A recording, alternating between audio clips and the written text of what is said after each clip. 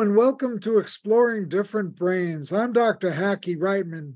Today we are continuing my conversation with author, psychiatrist, self-advocate, and good friend Dr. Mark Goulston. Refresh our audience, because some of our audience didn't see you the first time around, on your background and your qualifications and what you do for a living, because you're pretty amazing. Well, I went to medical school with Hackey, and we shared a common person there who was very instrumental in both of our lives. He was the dean of students, Bill McNary, and he changed my life, and he may have saved my life, because I dropped out of medical school twice, probably for untreated depression. And the second time I dropped out, they wanted to kick me out because they were losing matching funds. And I understand that. You know, there's a part of me that now knows a little bit about business. And I probably would have wanted to cut my losses on this guy dropping out for the second time. But it was to the credit of the dean of the school. He met with me and he sent a letter to Bill McNary, because I didn't know that they were planning to kick me out. And I think the dean of the school was planning on it and didn't want me to do something, self-destructive, because I probably had untreated depression. And when I met with Bill McNary, he actually called me. He said, Mark, I got a letter here from the dean. Friedman, I think that's what his name was. Yeah, Mark, you better come in here. You better read this letter together, Mark. He was not Jewish, Bill McNary. And I go in there, and the letter says, from the main dean, we met with Mr. Goulston. We talked about different professions, and I'm advising the promotions committee that he be asked to withdraw. And I read that, and I said, Bill, what does that mean? He says, Mark, you've been kicked out. And I'm not a very religious person, but I kind of folded over and my cheekbones got wet. And I literally thought they were bleeding. I mean, I kept looking at my fingers like, what is going on? And it was tears. And I came from a background, my parents, worked hard, my dad, depression age, all that sort of stuff. And we came from a set of family values that you are what you do. You're only worth what you do. And so if you reach a point where you can't do too much, you're not worth too much. And at that point, Bill hit me with the trifecta of hope. And this is important because it shaped my career afterwards.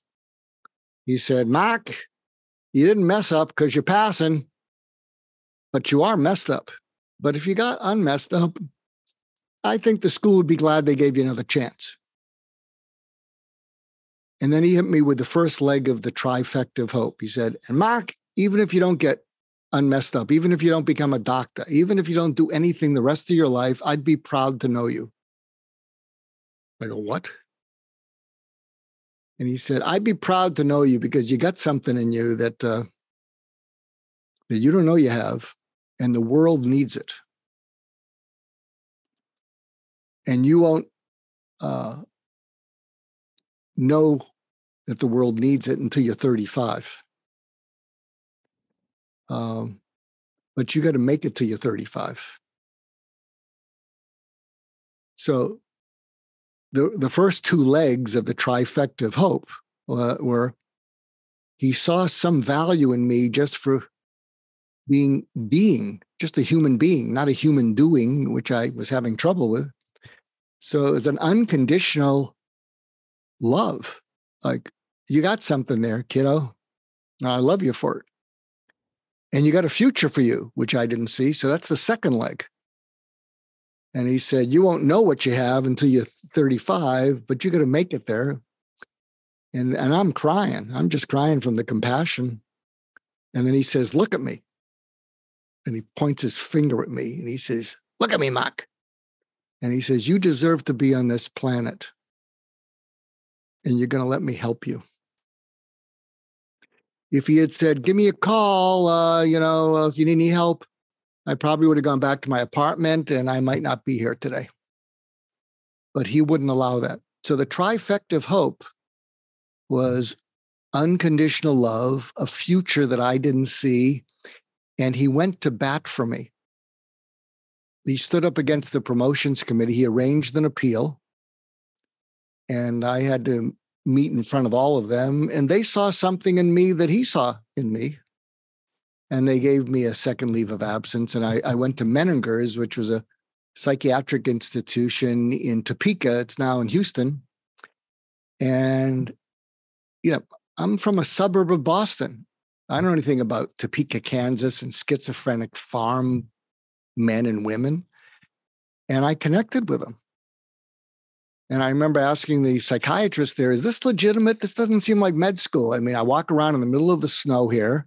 I walk around with them and, is this really legitimate? And they say, oh, no, this is a legitimate, it's a legitimate specialty. I mean, don't ask the other specialties to see us as legitimate, but it is legitimate, Mark. and you got a knack. And I didn't think I had a knack for years. So I just sort of tucked that away, finished my year off, came back, finished med school, went to UCLA in psychiatry. And then I paid it forward, the trifecta of hope. Unconditionally seeing something good inside people. I developed something I call the Michelangelo method. And Michelangelo saw the angel inside a piece of marble and carved till he set it free. So I just did what Mac did with me. When I'd see suicidal patients, I saw hope in them. And I just carved it away until they could see it and feel it. Pretty simple. And then saw a bit of a future. But you're doing it. Some of us talk a good game, but you're doing it. You're walking the walk, as Mac would say, instead of just talking the talk.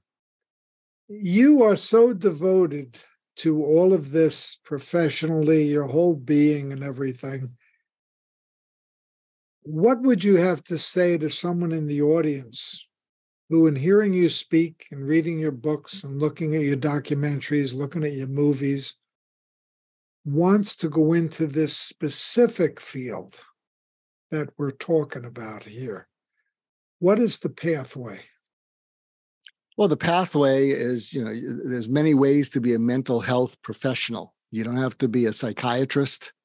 You can be a psychologist. You can be a marriage and family counselor. You can be a licensed social worker.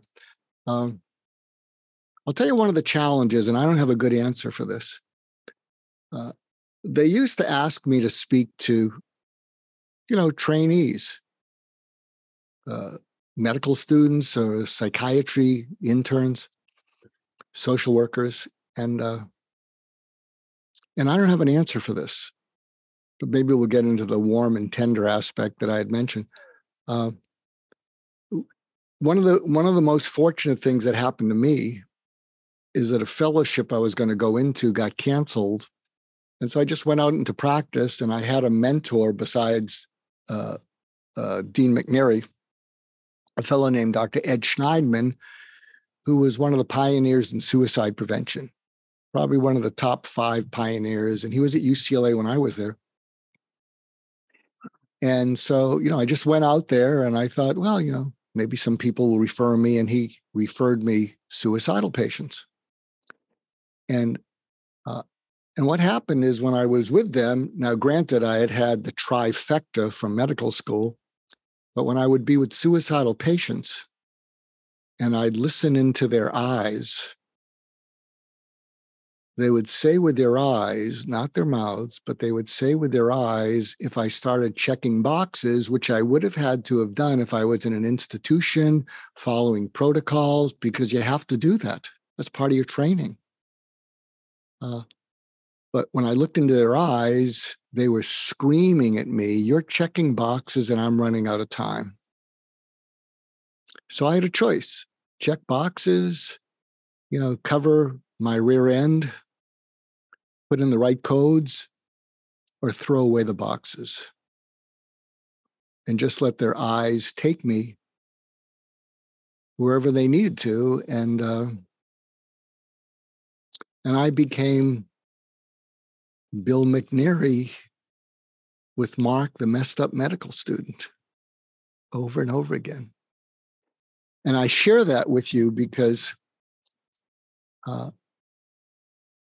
they don't invite me to give talks anymore like this because many people who are idealistic and want to go into those professions, all the boxes they have to check, all the codes they have to learn,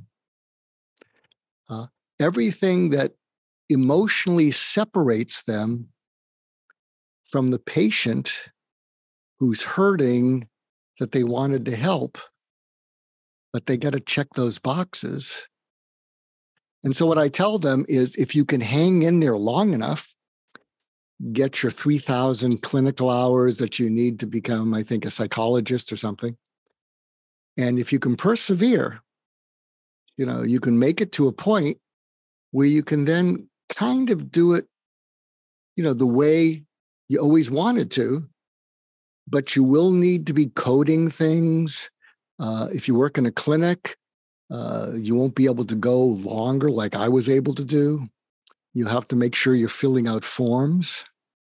And I don't have an answer. I'm not trying to dissuade you, and we need more and more mental health workers. And just hold on to that part of you that's going into it because you care about people that are hurting. Is there anything you'd like to cover today that we have not covered?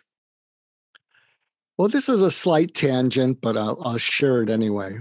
I collect quotes, and I've got some real doozies, but there was one that just knocked everything off the table, and you're going to want to write this down. I got it from Dr. Shani Duperon, who formed Project Forgive with Archbishop Desmond Tutu. It was nominated for a Nobel Peace Prize. Didn't get it, but was nominated. And the quote I got from Dr. Shani was, "Forgiveness is accepting the apology you will never receive." Ooh, that's good.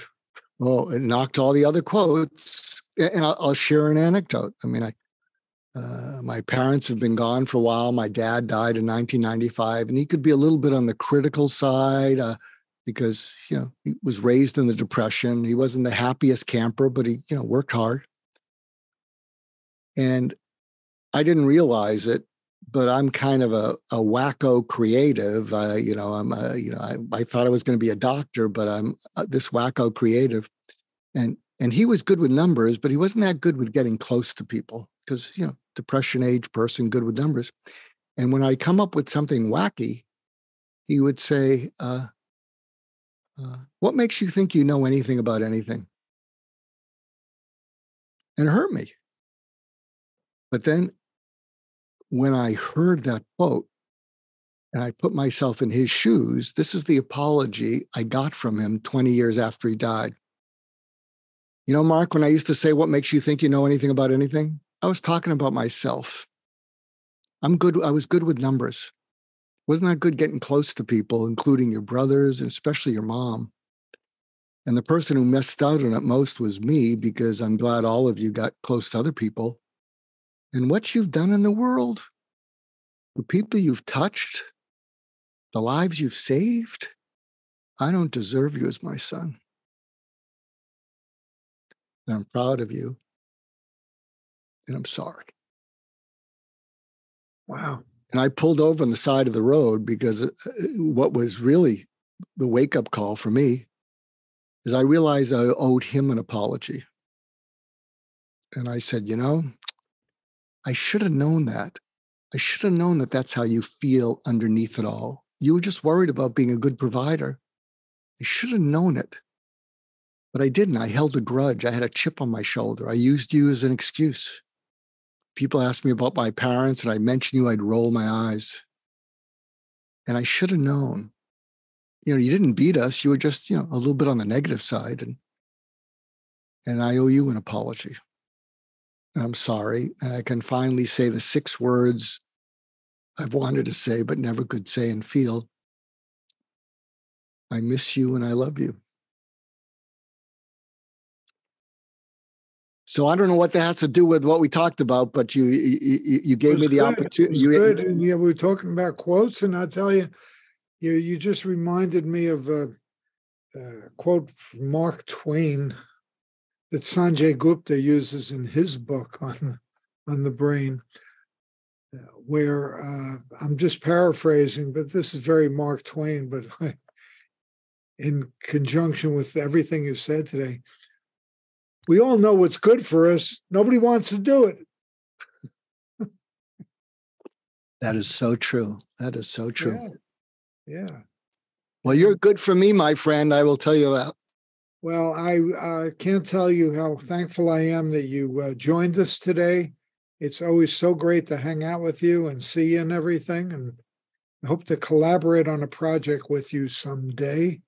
And I'm sure a lot of our viewers, and this will be a podcast too, listeners will be getting in touch.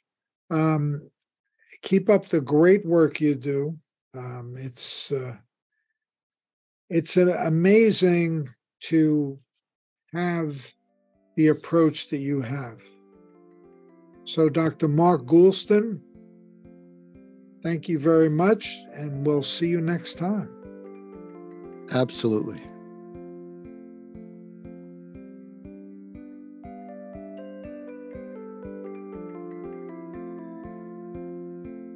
Exploring Different Brains is a production of Different Brains. Visit us at differentbrains.org.